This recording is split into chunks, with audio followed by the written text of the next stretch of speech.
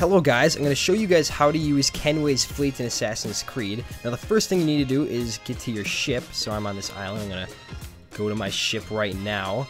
And once you get to your ship, what you need to do is you need to go into your little den, or your little deck, whatever it's called. So I'm going to go down in here.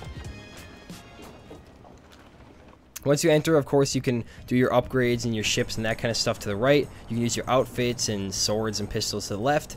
And, of course, right in the middle on the table is your fleet. Now, in the beginning of the game, when I first started, I never accessed my fleet. I thought it was the stupidest thing ever. There's no point. Why the hell would you ever use this? So, what I'm going to do is I'm going to access my fleet. So basically what this is it's kind of the replacement to, you can send off assassins and that kind of thing ever since Brotherhood, Assassin's Creed Brotherhood, and now they've kind of replaced it with this ship thing. Now basically what this is you see all the lines right there, that's your total docks and how many ships you have in the docks. Now as you can see, this ship, it's giving me, right as I come in, it doesn't let me do anything, it just says, hey, add more docks, ignore for now, or salvage for whatever. So I only have 13 docks, and I already have 13 ships there. Now, I destroyed this man of war last time I was playing, and I sent it to my fleet. Now, you get three options. You can add more docks, but obviously I don't have enough money in the top right. I have 1,400, and I need 3,000 to unlock another dock. I can ignore it for now, but I'm going to have to make this decision anyway, so I don't know why you would do that. So I'm just going to currently salvage it for that much gemstones, because really I can't do any other option, and this will, the more salvaging you do, the more gemstones you get, so you can unlock more docks. So that's just kind of what you got to do. All right, so I'm just gonna salvage it. Okay, so once I just salvage that, now it's giving me my mission reports. So when I sent out ships last time I was playing, it takes like many hours. So this is actually last night, and now this morning I came back on. So overnight it's live when you're not playing the game. There's actually an app you can get on your iPhone that you can monitor them from there. But anyways, so this one succeeded, so I can just hit resume. I got that much money, and I traded that much resources for that much money. Basically, that's what this thing is. You trade resources for money. But that's not the reason I'm playing. The main reason I'm playing this thing is to get the wardrobe. I actually have unlocked every single outfit in the game, and I just need the last one, and it's the no, not the governor's, whatever it's called, but it's the, I'll show it up on screen right now. It's the sweet ass outfit you get, and it's the one that I want to wear. So I'm trying to play this a shit ton. So anyways, traded those resources for that, and I got a collectible, and I guess we're just gonna keep going through. So it's definitely a money maker, but it's not worth the money in my opinion. You'd rather go, you know, kill off a bunch of ships for $1,000 instead of do this kind of crap. But yeah, and yes, as you can see, I sent out quite a bit. Alright, new ship upgrade. Oh, diamond sails. Why the hell are they green? Okay, nice. 2 grand, so I mean, I guess maybe it's worth it, but I don't know, I don't find it. For the amount of money you get versus how much time you spend and how much fun it actually is, it's just, I don't know. But anyways, this is actually the main GUI of the little mini game, Kenway's fleet. Now, your ships in progress is really something you'll never really look at. You can see in 45 minutes I'm going to have these 2 return. I never really look at that, and I rarely ever look at my fleet. So as you can see, I can repair this ship for, you know, press X, repair it.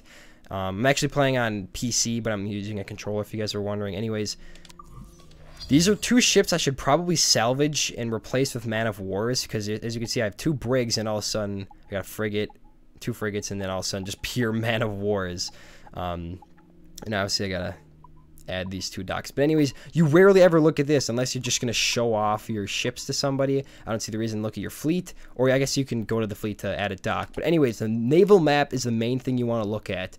Now, just kind of ignore all these names. It's literally just places. It doesn't really matter. Like South Atlantic isn't really like more of a like a harder place or more loot. All you have to do is just look at, you can see the colors on here. That's representing how hard it is to get to that destination to, you know, trade your resources. So as you can see, these are really easy to do, and I can send all of these. But look at the rewards, 150. You know, in the beginning you're gonna have to do this, but it's just, so start off with this when you first start out. But for me, I am not gonna want to be doing that. I'm gonna want to be, you know, going to Portugal and getting all that loot. As you can see, the 80 and the 60. I don't really exactly know what those numbers mean, to be honest, but I just look at those higher numbers. So this is 90, 80. I'm going to be going to Cape Verde or whatever, Verde.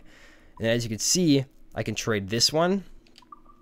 But let's see, I could send a man of war, which would get there in time. But sooner or later, you're going to be running out of resources. So let's say I send my ship there. It's going to make it 100%. It's a man of war. So let's see. Okay, let's say my odds of success. Let's say you only had brigs. So I'm going to send a brig right now. I have a 69% chance. I can't even send it because it doesn't have enough cargo, but it's just an example. I have a 69% chance.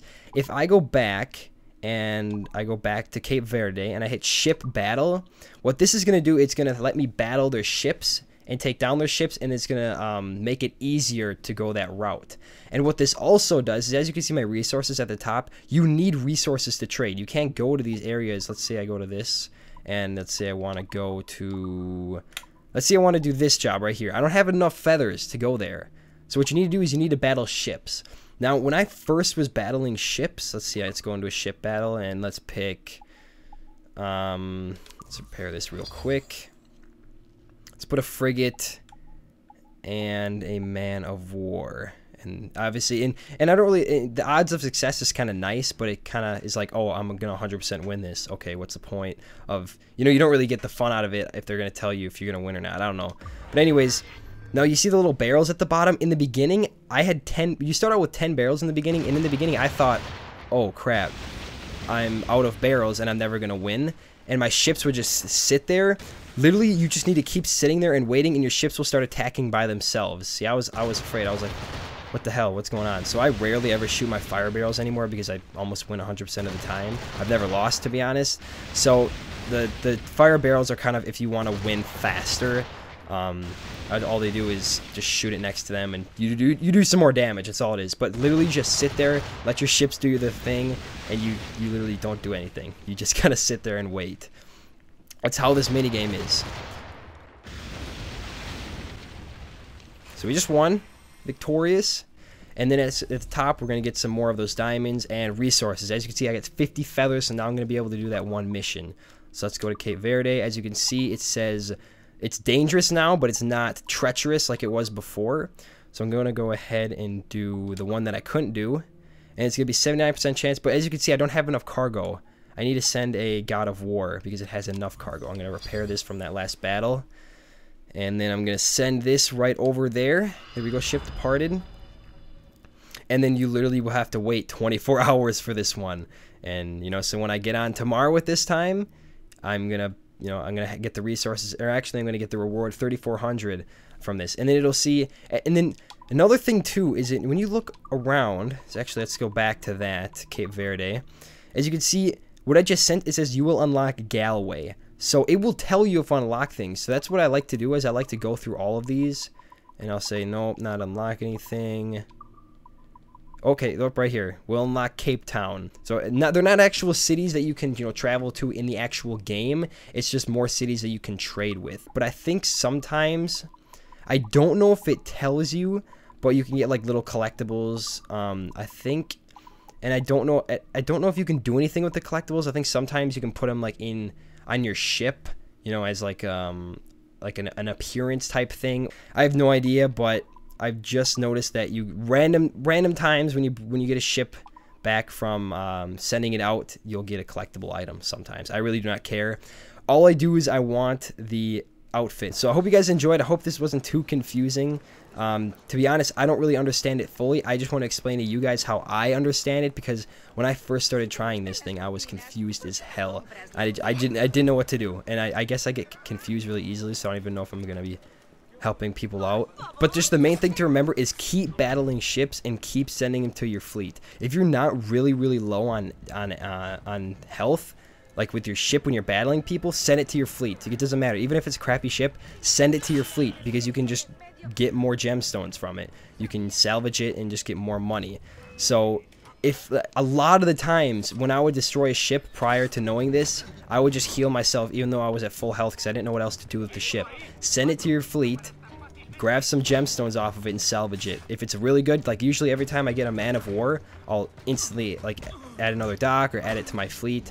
I won't salvage it, but in that situation I showed in the beginning, I had to because I didn't have enough gemstones to unlock a new dock. So basically, you can just keep sitting here and doing your shit, and then once you run out of ships, you're just gonna have to wait. That's how it is. Like, I've sent off all my ships before, and you just have to wait, which kind of sucks. But I guess if you don't have enough docks unlocked, you can go kill some more ships and send them to your fleet, salvage until you get enough money to add another dock, and then add a new ship, and then you can do it that way. All right. So after recording this video, I actually got the officer's outfit. Now I'm going to show you guys how to get it. Now, when I was telling you guys that you can go through each of the missions and then you can choose, it has a little exclamation mark on, or exclamation point, and you can unlock different islands and different places to trade, different locations. Just keep doing as much of those as possible. Go to every single island or go to every single mission and see if you can unlock more missions. So I would rarely ever just do a mission just for money. I would just go to each one. If it had an exclamation point, I would do it, and then I would come back and I would get all of these new areas and all of these new locations to trade with.